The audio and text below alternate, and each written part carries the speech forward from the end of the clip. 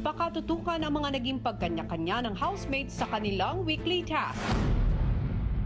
We never got an opportunity to sit down and talk about everyone's ideas. It was just like hexagon.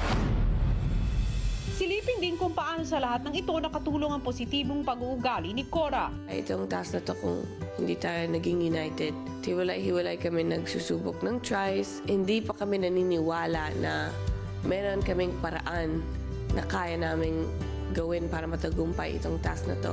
At yun ang hinahanap-hanap ko, yung solution na we can all believe in.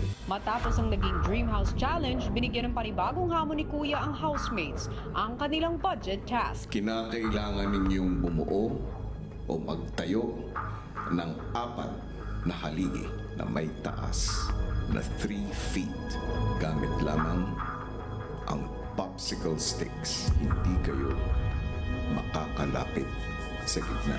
Sa paggawa ng haligi, gamit ang popsicle sticks, gagamit lamang kayo ng panukit. Pagbalik mula sa confession room, agad ibinahagi ni Cora ang magiging weekly task ng mga kasama. Kailangan kami gumawa ng 3-foot tall poste. Kaming 4 lang pwede ang gumawa ng tower mismo, main builders, pero lahat ay pwede magtulong sa amin. Pero sa simula pa lamang ng hamon, tila hindi na sila magkasundo ng magiging hugis ng kanilang tore. Hanap tayo ng mga shapes kung ano sa isip nyo is the best. Lahat pwede mag-try. Ito, stable siya, pero ang problem dito, madami talaga tayo magagamit. Sige lang, 4 na 3. Okay din to, yung triangle. Pwede rin pa hashtag. Matibay. Pwede rin yun. Matibay. Dahil sa pagiging diretso magsalita, nagkomento si Tanner sa mga suggestion ng kanyang mga kasama. It's going to be 3 feet tall, and if you do a hashtag or even a triangle, it might be too narrow once it gets that high. The wider the columns are, the better. So I think a hexagon would be the best bet, the safest. Gusto ko talaga involved na rin ang lahat. Walang feeling na left out sila or nakalimutan or hindi narinig yung suggestions. Matapos mag-usap ukol sa hugis ng kanilang binubuong tore, gumawa naman ang housemates ng mga panungkit para itawid ang mga popsicle sticks. Is there any specific pattern to which one needs to be on top? No. Can I see?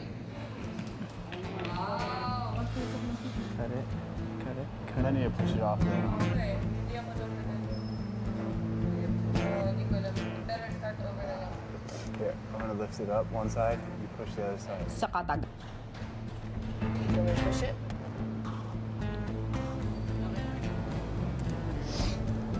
Just don't bother repairing it. Just take it off. We can do it again. Just take it off.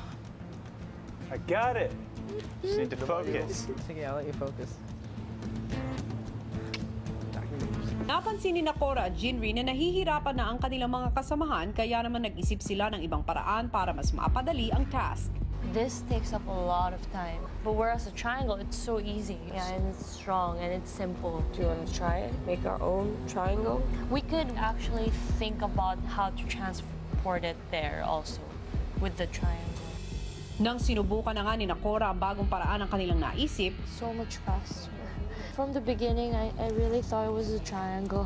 But, you know, Tanner has a bigger voice. Hindi ito yung pinaka-united na task na nagawa namin. Hiwalay-hiwalay kami nagsusubok ng tries. Hindi pa kami naniniwala na meron kaming paraan na kaya naming gawin para matagumpay itong task na to. habang tinatapos ni Cora at Jinri ang kanilang tore, si Kisses Perfect.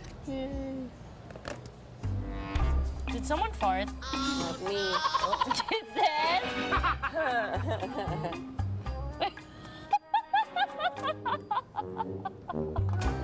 Sobrang baho. Guilty. I was like, what's that smell?